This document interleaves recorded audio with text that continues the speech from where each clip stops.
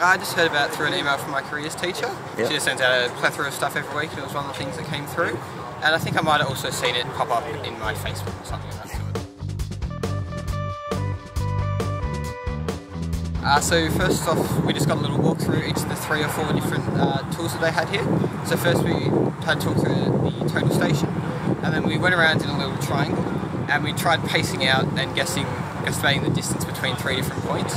And then we compared our guesses with the the nice precise measurements of the total station, just to see how our guesses added up.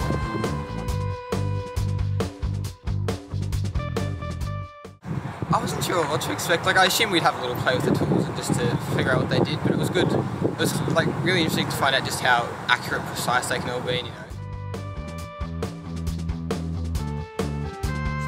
Yeah, I've got a few options on my mind. I'm still in that time where I'm fairly uncertain, but surveying's definitely one of the options that I'm into.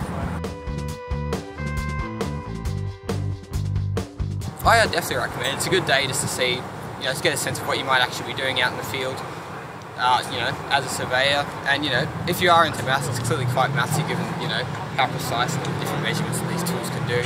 And it's just generally good fun for an hour or so.